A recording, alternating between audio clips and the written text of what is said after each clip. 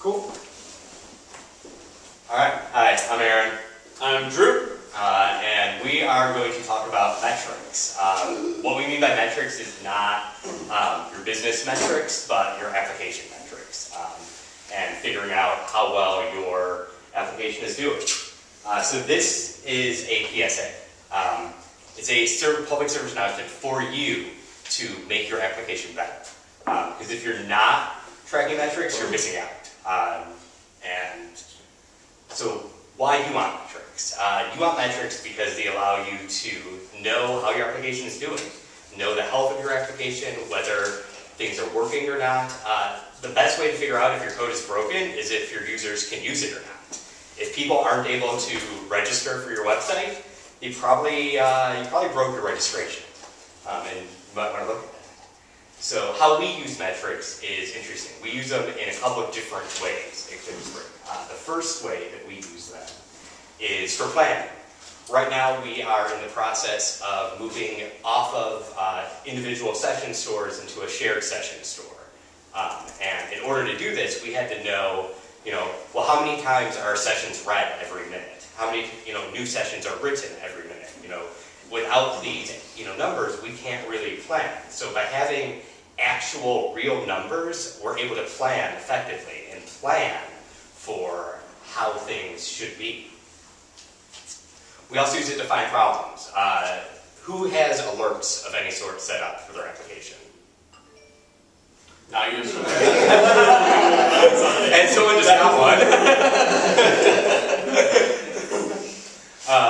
So who gets reports that things are broken? So whenever we get an alert an alert could be, one of our support people pinging us to say, hey, someone in the forums reported this being weird. The first thing that we end up doing is bringing up the appropriate metrics, because being able to look at a graph to decide, well, let's see, how, this person says they can't register. Are other people able to register? Is this, one person having a problem, or is this an actual application problem? Are we seeing a spike in, registration failures if people try to register through one method in particular? Well, maybe that method is broken and not the entire process, which is why, when we try, it seems to be fine. So finding problems. It's great also for finding problems that we don't even know that we have. So we have at Clearspring a lot of servers because we have a lot of applications. If you can see this graph, it's very clear that something is wrong with this server. That all the other ones are doing normal. They're acting in a similar fashion, but this one something happened, and without actually you might not get an alert on it. Maybe maybe it's reporting fine for your alerting, or maybe you don't have an alert set up for this particular metric. Now you see that something is broken. So what do you alert on? This is great for figuring out what you should alert on. By being able to look at a graph, you can see that oh, well, maybe if we rise this much quicker before versus how things were before, something's wrong. Looking at this graph, something seems out of ordinary. And because we track our metrics, we're able to see this and understand that something's wrong. We should set up an alert so that this doesn't happen again. Or as we found at least once, maybe you're having something really cool happening and you should blow some press about it. Yeah. You're just talking about sessions? Is that what this is mapping? This one is, let me know what this one is, yeah, sessions, our sessions look pretty similar, sort of cyclical throughout the day, throughout the week. Obviously, Brainiac information. Yes, Brainiac. Brainiac is our Java server, but yes, that explains everything. If you're into comic books, I think it explains something, I don't really know. So how you might do metrics tracking from PHP, obviously we don't have any sort of persistent data store in PHP natively, and you've got like databases, but if you're hitting a database every single time something happens, ideally you should be tracking many, many things, and so that's quite inefficient. So probably the most popular thing that people turn to is something like statsd, or specifically statsd really, which is a great thing. It is dead simple, and that's really, really important because if it's not simple and easy to use, then you're not going to do it, and you should be doing this for lots of things. But stats-d is that it is really simple. It only does a couple of different things. You can count things, so you can say, oh, this thing happened, this thing happened, this thing happened, or two of this thing happened. And so you just have an incrementing counter, or you can time things within a session. You can say, oh, this thing took this long to happen during this session. And it only talks to Graphite, which is a graphing library, or a sort of metrics collection, aggregation, and graphing server software. To take a step in a little bit of a different direction, the impetus for us starting to do a large-scale metrics project was our Java team at Clearspring started using this package called Metrics. Metrics is a proper noun because it's the thing by Coda Hale, who works at Yammer, and it provides all sorts of advanced, fancy maths for your metrics. So what you can do is you can create, well, I'll get into I guess, the different types of metrics, but it does a lot of the hard work mathematically to make things you want to count or monitor or whatever, make them both interesting and easy to follow what's going on. So the different things that it offers gauges. Gauges are simple, instantaneous reads of something that's going on, like how many open sessions do we have? A timer is pretty obvious, is how long does this thing take to happen, so how long does this database operation take to happen, how long does this asynchronous call to our huge data store take to complete. A counter is what I mentioned before with stats-d, and that's just an incrementing number. How many people we had log in ever? We just increment that number and continually increment it. A meter is the one that we found to be the most useful. So a meter is a rate sort of thing, which is what we were seeing before about that Brainiac graph with the big dip in it. So that's sort of like how many emails are we sending per minute right now? That's something we see go up during the middle of the day and then subside during nighttime. Or I guess low load periods, not necessarily nighttime. And meters provide, in Coda Hale metrics package, meters provide you things like not just the mean, median, and mode rate, but also the meters provide. So mean, median, mode, 99th percentile. That's yeah, percentile averages of rates throughout the day. Yeah. So throwing out your outliers that might be throwing off your data. Maybe someone has a bad connection. Maybe one out of every 500 calls to your database takes 20 seconds instead of the 20 milliseconds that you expect it to take. 99 percentiles throw out those outliers. Yeah. And then histograms, which there's not really good image for histograms, so here's James K. Polk. But histograms, histograms are the one that do percentiles. Meters do, because they're doing rates, they do, most useful ones that we use are Unix load average style rates, so 1 minute average, 5 minute average, and 15 minute average. They're weighted. It's the most recent data, is the most important. And then histograms can actually be either weighted or unweighted. So unbiased, unweighted histograms treat all your data the same. Biased histograms treat the most recent data as more important, so you can sort of see problems creeping up. As mentioned before, obviously, as we all know, we don't have persistent, or the way most of us run PHP, it's process per request. So you don't have any way to track things across requests unless you were to use like your database. But since you're doing so many small little things with metrics, that's probably not the best way to go. So how do you do this tracking of things across requests? So to solve this problem, we wrote a handful of pieces of code and leveraged some existing open source projects. Yeah, so essentially how our system works is that something happens. This could be, the database gets read. This could be, a person logs in, or we have a failure in the return token from Facebook and someone trying to register. Something happens. And it goes to a PHP library that we wrote called Phetric.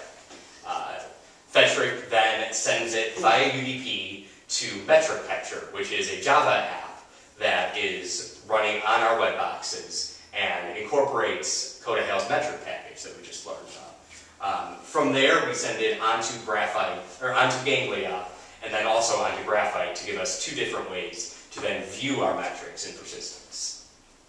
And for Phetric is really easy to set up. All you have to do is say where you want to send it. For us, it's localhost, and we have a port that we send it to. We also can include a prepend string to it, so that if you want to, and how we use it is we do the app name and the environment. So, if your dev machine and your test machine are on the same box, then you can have, that, app being blog-test or blog-dev. And this way, when you look inside your metrics, you can easily see, and figure out it. Ganglia and Graphite both allow ways to segment, based on specific parts of a metric string. So an option that you have with it is that you can either send them as they come in, so this metric happened, fire it off. This happened, fire it off. Or the default is to wait until the shutdown hook fires, and then when since your PHP script to generate your web page runs through everything, delivers the content, and then it runs a shutdown hook that we hook into, and then send all the metrics at once. So that way you're not waiting and to send metrics. It's not you never have to worry about it slowing down the performance of your application. All right, so MetricCatcher is the other big piece that we wrote. And it is, Aaron mentioned, it's a job app. We run it on our web servers. It's low in resources because really all it is a simple wrapper around Coda Hale's metrics. So what it does is you start it up and it just runs forever, so it provides persistence there. And it receives JSON from Phetric that Phetric emits. So when you do mark a meter in Phetric, it just sends off a little JSON packet to MetricCatcher. MetricCatcher very simply turns that into a Coda Hale metric and then keeps track of it. And then MetricCatcher periodically outputs it to either Ganglia or Graphite, whatever you configure, or Moat if you want. The JSON format is very, very simple. So if you were using something that wasn't PHP, so you couldn't use Phetric, it's really easy to write it yourself. You're just passing the name, the value of the metric, and the type, and then a timestamp. So again, very, very simple and straightforward. This whole thing is all about simplicity, because if it's not simple, you're not going to use it. Ganglia. So Aaron mentioned Ganglia and Graphite, which are two different metrics tracking servers that we use.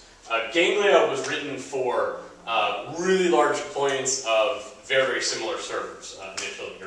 I think it's a Berkeley project that's for managing their big-time processing clusters. And it's really great for that. It has lots and lots of built-in system metrics, system-level metrics, like your load average, your CPU load, your network I/O, all sorts of those things. And it provides an interface that's great for viewing a whole bunch of similar machines all at once. And so that white graph you saw before, where that one thing dropped out and died, that is an example of one of the graphs. Yeah, and so this is sort of the basic Ganglia graph. So it provides a great overview. You can see it's talking about 60 hosts here, 281 CPUs. And you can see, this is our load average, and so everything's good because we're below the red line of load average that is defined as bad. So it's sort of a good gross overview of what your metrics are doing. It provides pretty good drill down into individual machines. So this is the load, CPU, memory, and network for one machine. And then you can drill down into any one of these metrics and see it by different time periods. So this is just hour, 2 hour, 4 hour day. And also down below this, it'll show by week and by month and maybe by last year or something like that. But it allows you to really get a good idea of things that may be cyclical, like this. Like this is, or I guess this is just a day. So there's something here happening on the hour every hour, and then it stops happening for some reason. So perhaps that's something we need to investigate. Or that big spike at the end. But also we use Graphite, which is in many ways just a competing thing to Ganglia. They do largely the same thing. They collect and persist metrics and then allow you to view graphs on those. We spent a lot of time looking at Ganglia and Graphite and a couple other smaller projects when we were first deciding on what we wanted to use. And particular data guys really like Ganglia because of all the built-in metrics tracking that it provided for machine level stuff. But we sort of all agreed that Graphite provides much nicer graphs. And so what we showed earlier, that Brainiac graph, we show a bunch of things like that here. That one's nice and empty, which isn't very useful. But we have a lot of graphs that will cycle through here. And it's a lot nicer to look through. It's a lot easier to compose different metrics on the same graph so you can compare them. So this is things like, I think this is our email send rate, and then these are the email errors. You can see they track together, which despite being errors, you want them to be together to some degree. If one spikes and the other doesn't, then something odd is going on at least. And also, so viewing metrics, to go on a little bit of a tangent, is really important here. We have this display just in our office, and the number of times that we sort of noticed it and just said, hey, that looks different than it normally does when you're walking by. We've noted, we've sort of fixed or just collected information about a lot of different things. Yeah, and the fact that, you know, it's right by our snack table, and so if we're going to get a snack, odds are you're going to look at the metrics and be like, oh, you know, while I eat this granola bar, how are we doing? You know, what is being searched for? And, you know, how many people are registering for our site right now? Yeah. What does GB stand for? Gold brick. Because we make money off of our metrics, because metrics are money. So some of the problems that come up with our system still, that we are still working on solving, is trying to figure out what should I graph. You know, even with, you know, all of our information, figuring out, you know, the proper graph that will give you the right information is a challenge. It's sort of like logging. You want to do log lines for lots of things, so if you need to, you can look at them. You want to do metrics for lots of things, so if you come with an idea or, you know, have a problem, you can go back and look at it. Right now we're collecting 80,000 metrics every minute. Which 80,000 individual metrics. Yeah, which works out to 115 million data points every day.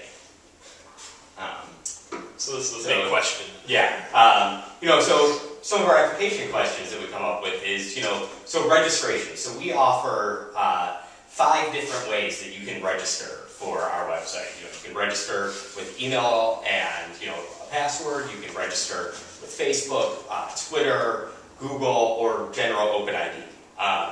So how do we view, you know, a failure in Facebook spiking shouldn't set off, you know, like alarms and say like, oh, well, more people, you know, it's that one segment is failing and we need to do something about that one part of it. But at the same time, we do want to see overall, you know, where is the failure rate. And so that's one of the challenges, figuring out what to graph. Also, changing time periods in graphs is somewhat of a pain. So graphite and ganglia are great at building the graphs, but they're not necessarily the most user-friendly for generating the graphs.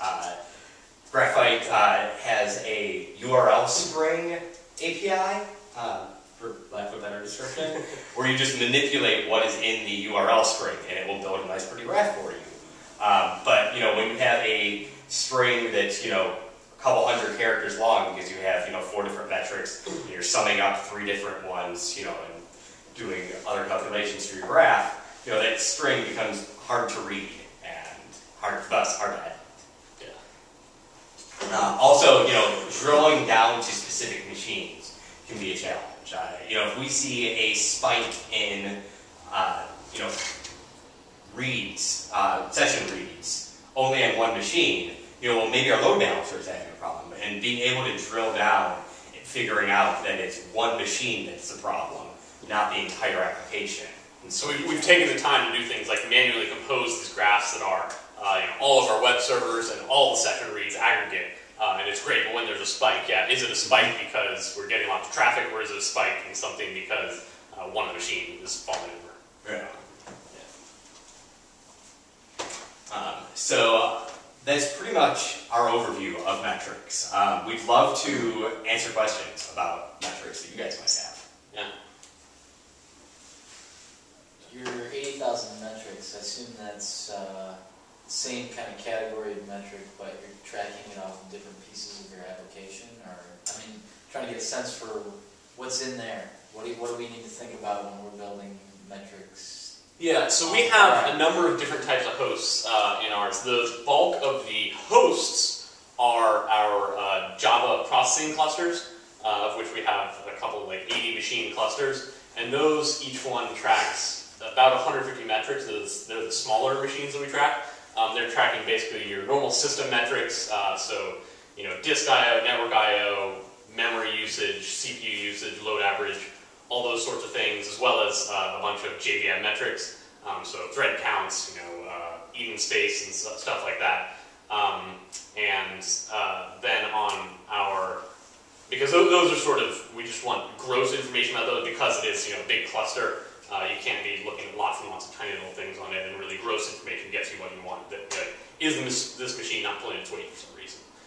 For our smaller numbers of machines, like our web servers, our Brainiac Java servers, our API Java servers, those we track for the web servers. Actually, we're tracking 2,000 metrics for each of the web servers. And those are things, in addition to system-level metrics, we're tracking things like the session reads and writes, number of hits to certain pages, for pages that we are particularly concerned about, particularly interested in. We also track, so we have our analytics for publishers is getting the requests from the data store. How long is that taking? We also do, and it was an interesting problem itself, was so that page Ajax is in all of like multiple different components, and so we had to figure out a way to track metrics for that page load from the very beginning of that first request all the way through to all the Ajax components being completely rendered.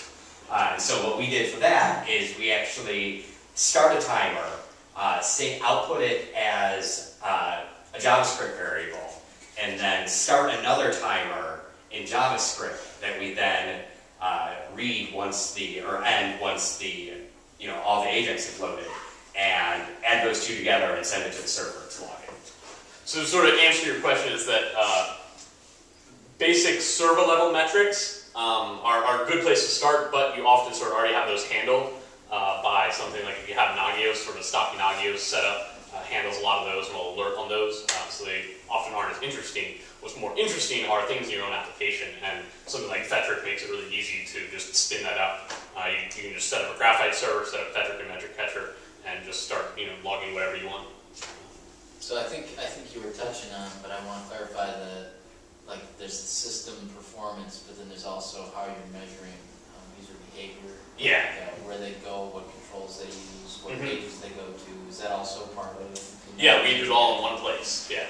And the experience as well, right? So as they're doing that, what kind of experience are they having? Kind of to that point of, okay, so how long does that take, right? So that's sort of another category of things that... This is Will Meyer, also from Clearspring. Okay. Thanks. Not some random guy who's answering questions. Yeah.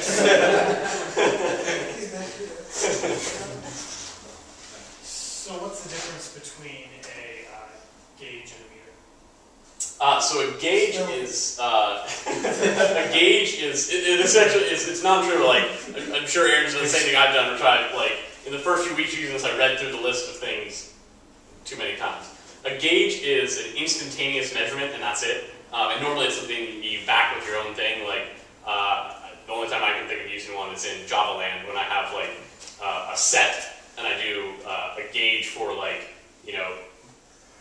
set.size. And so the metrics tracking system every minute hits that gauge, and then it just runs set.size and tells me the size of that variable, and then so we graphically see the size change. So I actually just thought of a metric that we should add. That would be a good example of a gauge. And that we send emails to our publishers with analytics stats, and we could probably have a gauge that is the remaining emails to send to make sure that it is declining at a correct pace. That is right. And then a meter is the one that's a rate over time. And so that one, the way you interact with it in code is you just mark to it. You say, this thing happened, this thing happened, this thing happened. And then the metrics tracking the code says, oh, this thing happened 70,000 times in a minute. I'm going to call that rate, because of the previous minutes, I'm going to call it, 65,000. So again, meter is the one we find most useful because rates of things are often the most informative. So that gauge for the emails, would you track that through the database or somewhere in? So a lot of that gets stored in memory, so we could do it, from memory. It's one script that's processing, a huge. Yeah, it's a long-running. Yeah, it's a long-running PHP script. Yeah, and so actually that's sort of a good example we can build on. Is that's something we should have a gauge on for the number of emails left to send. So if we're middle of the day and someone says that they haven't gotten the email yet, we can go and look and say, oh yeah, we still have this many. It seems to be going slowly, and then we can look at a meter of our send rate and say, yeah, it is going slower than last week when we compare the two time periods. And we can look at a counter to see how many emails have we sent since we started counting them. Yeah, and so if we have very few left to send, and we haven't sent very many, then we must be throwing some exceptions and exploding somewhere and things like that. And maybe also a timer to see how long it takes to send each. True, so you start talking about this, you have metrics on everything. So how do you prioritize what metrics you look at, and then how do you use that to make decisions on a daily basis? Like how often do you go to this, and how often does that inform what you do? So we probably look at metrics, I mean, because we have it on our wall, Right. you know, we look at our metrics often. You know, Those that we have sort of anointed and chosen to be on the wall. So how did you choose those? Ones that we've had problems with, really. yeah, the areas of code that break the most, you know, are good candidates for it. The things that are going to, you know, cause the most problems if they are, you know, not where they're supposed to be. Yeah. You know, if your response time is, you know, not at, you know, say you're aiming to have all responses in 800 milliseconds, which is I know what Etsy is aiming for this year. You know, if it's above that, then that's a problem. So that would be one to track. So it's, you know, what are the metrics that are important to you and important to your organization?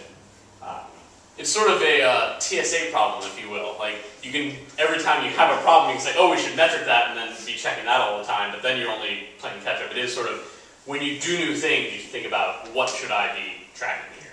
And also, And then it's the hardest part. yeah, if something breaks, add a metric, save the graph that you would look at, and if you get reports that it's bad again, well, you know to look at that graph. It's also good if you know something has changed. You know, a lot of people like to do, you know, test-driven refactoring, where they'll put up all the tests, they'll refactor something, oh, hey, the tests are all good. It also works once you go to deployment. If you're already tracking those metrics, you do the deploy, and if the lines don't drop or spike, you know, 5, 10, 30 minutes after deploy, then, hey, you probably did something not bad. Yeah, so I mean, go back to the finding problems thing. We had found problems after doing deploys when, yeah, things just look different. Yeah. But it also allows us to easily know how long we had a problem for, because we have the graph. So we've had in the past problems where, you know, we use SOAP for one of our web services, and, you know, times out and causes, you know, the site to just stop functioning for a minute or two while we wait for that SOAP call. You know, we can look at, like, if someone sees this happen, you know, and we can, you know, quickly make a change so that, you know, ignore that SOAP call for now. And, you know, we can look and see, oh, well, actually that wasn't a problem for more than a minute because our metrics didn't drop. Back on the architecture side, you said Phetric pushes JSON requests to, what was the Java service wrapper? MetricCatcher. Yeah. And then that, so those run on the same box, right? Yeah, they run on the same box. They don't have to. And then MetricCatcher, does that push it to a store, or does that push it right to? It pushes it to Ganglia, which is the metrics, sort of metrics persistence application. And Ganglia, basically what it does is it just collects them and writes them to disk. So Ganglia catches all, so if you have 50 servers, right, it catches all of those at once, and then Exactly. it merges them all, and does all that merging, or do you have So normally you, the way that we do it is we track all of those things individually. So each server is basically a namespace, and then each, as Aaron mentioned before, you know, application things are different namespaces. Yeah, and then so we do have, like, for, you know, those 60 machine clusters, you're not going to go look at each single one. So you say, you know, star server this metric, and then you see the aggregate from that. And also all the communication is via UDP rather than TCP, because we actually, in a previous metric system that we were using, one day had a problem where TCP connections were hanging on the script and were causing, it was in fact, our metric collection was causing our site to crash. Yeah, because it was going through, you know, processing the page, and then said, okay, send off the metrics, and it couldn't establish a connection, it would time out and then return. Yeah, so with UDP, just, you know, it throws it away and keeps on moving. and all those are open source? Yes, they are. Yeah, so yeah, MetricCatcher and Phetric that we have written are github.com/Clearspring. You'll find them there. Ganglia is again, I think, a Berkeley project, and you'll find it. Just search for Ganglia. You won't find neurology until the fielding's down. And Graphite as well is an open source project. So if we're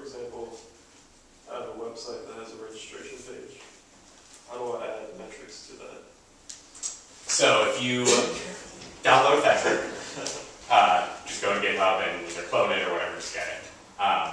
Include the main file. There's instructions in the README, and then all you have to do is set up your initialization, which is where you send it to, and then put your calls in. So Phetric meter and a name and a value. Phetric timer start, Phetric timer end, and So you add it to the page or to the form? you would add it to the PHP that's processing, probably processing the form. Yeah.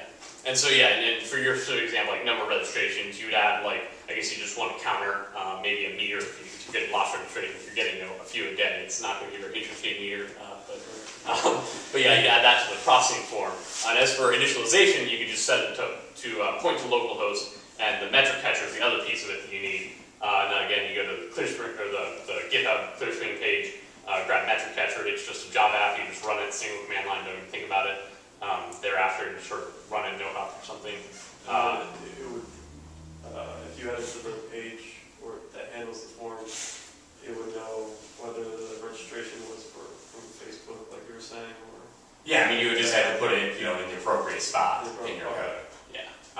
And also if you look in GitHub in the README, so if you don't want to set up a local instance of MetricCatcher, but you still want to listen to make sure your metrics are getting sent normally, there's just a little function that uses netcat so that you can listen.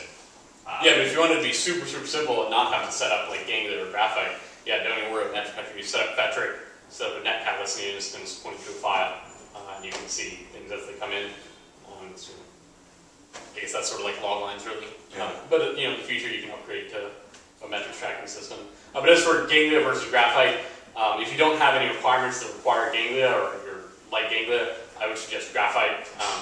It's slightly easier to set up, but it's still a bit complicated, but it's a lot more interesting to use and better for browsing around and looking at things. And it has the URL format so you can just make changes if you want to.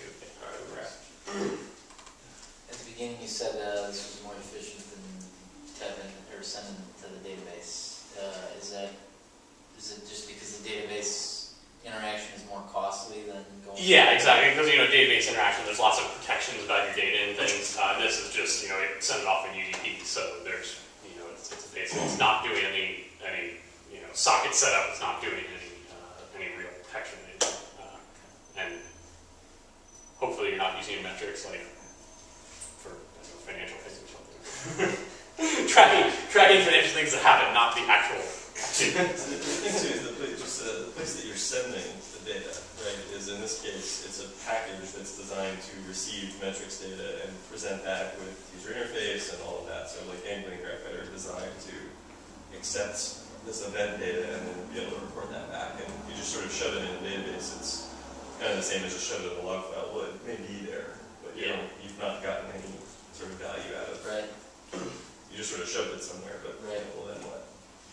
At the same time, I think my question was whether or not just firing it off this way, but I think it was answered where the database has a whole other set of processes that it has to go through to store the data.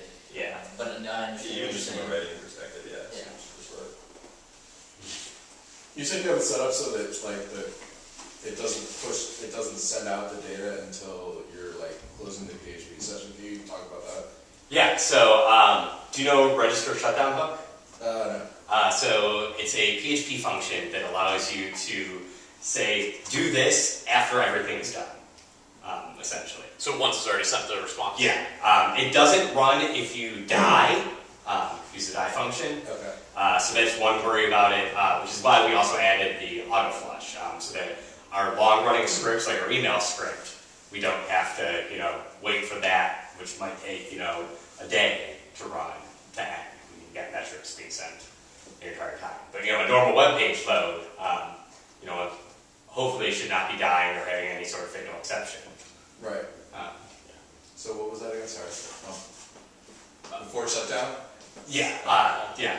Register shutdown. Register shutdown. And it does exactly what it says on the tin. So you write a function that, we do it, Phetric does it for you. Yeah. You just write a function and you register it and PHP calls it every time.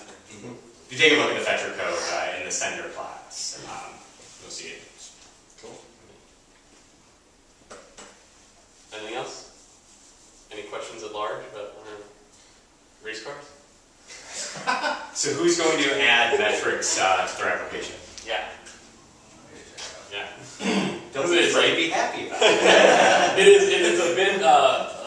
It's a bit to set up. Our stuff is not really a bit set up. It's the metrics tracking servers are a bit cumbersome to set up, but really it's really cool once you get all these things set up and you can. Yeah, I mean, once you have it, you'll really be asking yourselves, how did I work without this? And you don't worry nearly as much anymore because you're like, oh, I can see that the metrics are still okay, and I know people can still use the site, not things working. Have you guys ever used it on API stuff? We actually do, yeah. We use it in some of our Java APIs, yeah, in the back end, just for, yeah, like call rates and things. We actually need to do more of it, but yeah. You had any success alerting off of abnormal metrics conditions? So we're actually working on that right now. Our CTO is working on writing a thing that grabs the metrics, and for what we showed earlier in the presentation, where we have a huge group of machines, just looking for ones that are abnormal. It says, here are these 60 machines. Which one doesn't look like the other ones? And so it is a way of, you don't want to write alerts for everything there could be. You just say, here are all the things that are happening, what things are different. I mean, also with cyclical things, maybe, 500 registrations at, noon is low, but 500 registrations at, midnight is, wow, we're doing a hell of a lot better than we thought we were. And so, things are cyclical. People use sites, When they're awake. Yeah, right. Most people tend to use computers when they're awake. This audience. Yeah. You said Phetric code, you register functions into it, or you have to put... You just call the init. inside Yeah, you just call the Phetric and init, with a host of where you want to send it as the first parameter, the port that you want it to send on is the second one, the string if you want to have something prepended for all the other metrics, and then, finally a Boolean if you want it, to send, automatically or as they come in, or wait for the end. Whenever you want it to trigger, you put that in. Mm-hmm. So you just do that, and then it will take care of all the actual sending, and you just have to add the metrics that you want to track. Question about race cars. I saw there was tennis balls and one guy. Yes. All right, I'll get to race cars afterwards. Yeah, we would definitely love to keep talking about metrics. If you guys want to stick around, or Drew talk about race cars. Don't really drive, so. But I can give you the teaser. The race cars are an operating part of our race car suspension. But yeah, so stick around, ask us questions. We're both on Twitter, and we are responsive there, so if you have specific questions, if you're trying to set things up, let us know, because as I said, it can be a bit confusing. These slides are up on GitHub. Short link is just jorb.in/metric. We'll also make sure we add it to the meetup page so you guys get to it. And finally, we are hiring, so if you want to come work at a company that likes to build cool shit, open source it, share it with the world. And have race cars. And race cars. Yeah.